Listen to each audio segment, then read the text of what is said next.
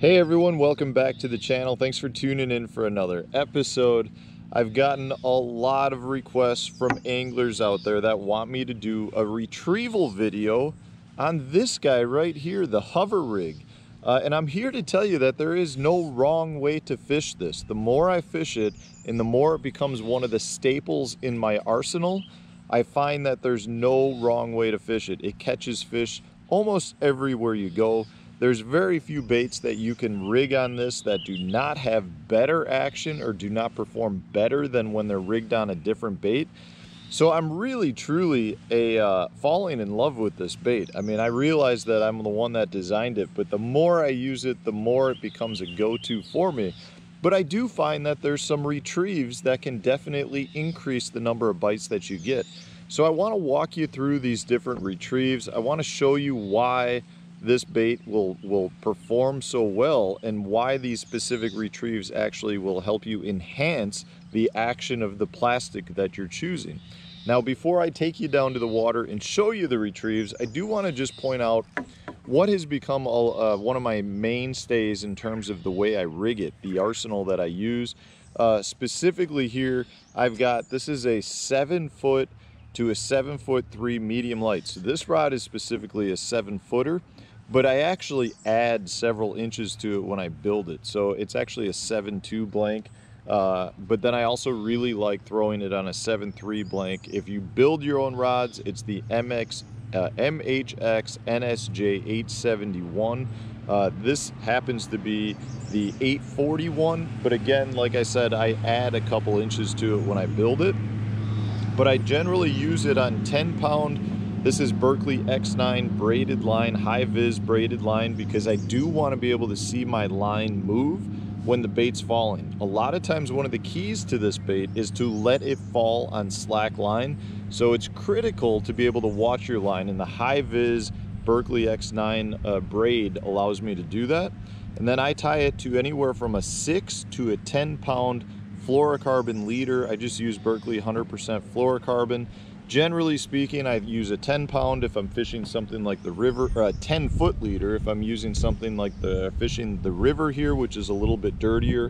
10-pound, 10-foot leader. If I'm fishing gin clear water, I go with a leader up to 20 feet long of 6-pound fluorocarbon.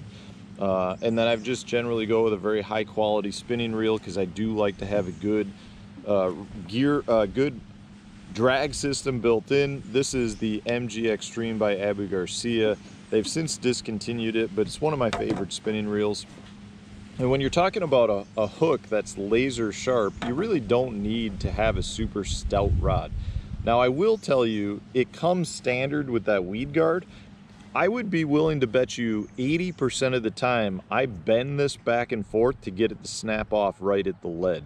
And that's specifically because there's no reason to have it on there if I'm just fishing open water.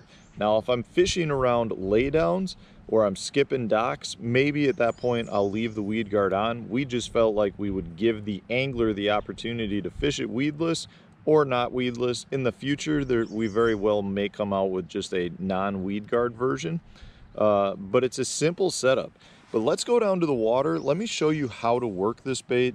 Some of my favorite retrieves, because it is a very easy bait to use. You're really allowing the hook within the bait to impart the action. So you don't want to overwork it, but you definitely can enhance the action of it with the right retrieve. So I'm going to take you down there. We'll probably get some people who comment on the video that I didn't catch anything while I was down there, but maybe I will. You know, I've done probably 15 of these videos, and I have yet to catch one well demonstrating the retrieves. Maybe today will be the day. We shall see, but let's get down to the water.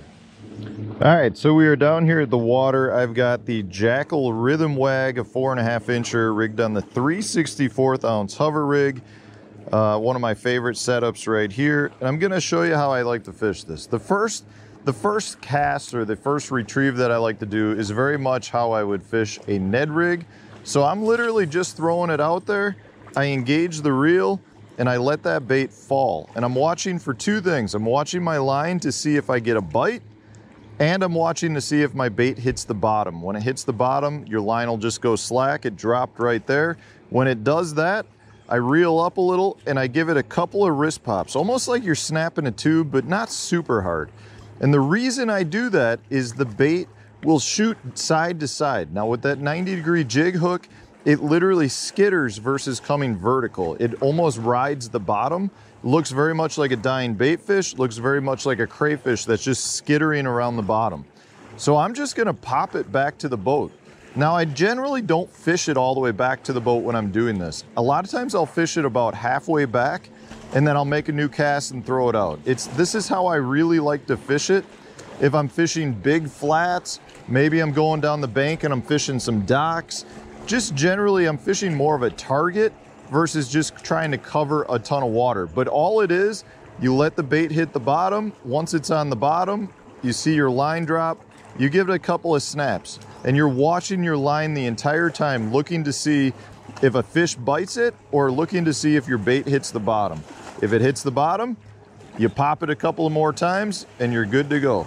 So that's the first retrieval style. I would say I fish it the majority of the time, especially if I'm on shallower water. That's how I'm going about fishing the hover rig. But that's the first of 3 retrieves. All right, so the second retrieve, I had to wait for a double 250 pontoon to go by, is more of what you would consider straight hover strolling. You let it go out, you get it down to the point where you want it in the water column, and then it's just a slow retrieve with like little pops. You're basically trying to keep your bait suspended in the water column, and all it's doing is almost like walking the dog. You get an erratic movement out of it because that little pop, every time you pop it, your bait goes side to side. It really leads to some good motion, and it's a great way to draw fish up off the bottom. Sometimes I'll stop it and then just start popping again, but it's a ton of little movements, very, very slow retrieval. It's similar a lot of times to how you would fish, say, a small swim bait, where you're really trying to get that bait to suspend, but instead of just a straight retrieve, what you're really doing is you're popping the tip of your rod. You're shaking the tip of your rod to really keep a little bit of movement. So I'll do it again. I'll throw it out there. I'm gonna let it go down a couple of feet, and then I'm just very little shakes, very slow retrieval. And generally what happens when you get a bite is your line will just tighten up, but really I'm just making that bait dart back and forth. It's just walking the dog, it's shooting back and forth. Every little movement of your rod, every little pop is getting that bait to shoot all over the place. And what we're finding across the country is it's very, very difficult for fish to turn this down. It draws the fish up off the bottom. It works in both dirty water, it works in gin clear water. It's an excellent, excellent way to fish a hover rig. It is pretty much the true hover strolling technique, where you're fishing your bait for suspended in the water column, getting fish to come up to it. The third way that I like to fish it is more of a tight line retrieve. I throw it out, engage the reel, keep my rod tip up pointed in the air, and I'm letting that bait pendulum down to the bottom. If I want it to hit the bottom, that's fine, but then I'll slow retrieve it, get it to rise back up, and then I'm just letting it pendulum back down. In some instances, if I'm fishing near the bottom, I want it to hit the bottom. If I'm fishing suspended fish, maybe I want my bait to stay in 15 feet of water over 30. I'll let it pendulum for a few seconds, reel it up a little bit, and let it pendulum. Now, in some instances, I do shake it as well while it's pendulum, and that allows you to get some additional motion, some side-to-side movement as your bait is slowly pendulum. But I do not retrieve my reel when I do that. That's just something that I'm doing to try to impart a little bit of action as it's slowly falling. It really gives it more of that dying fish appearance versus an active, lively, single bait fish that's an easy target. But those are the 3 ways that I really like to fish this technique. All 3 of them produce extremely, extremely well. It's a technique that not only works for largemouth, spotted bass, smallmouth, but what we are finding is it works so well for walleye, for crappie, all different species. We've now got on the Core Tackle website, as well as sending out a bunch of new sizes to places like Tackle Warehouse and Baitworks and a bunch of other bait shops.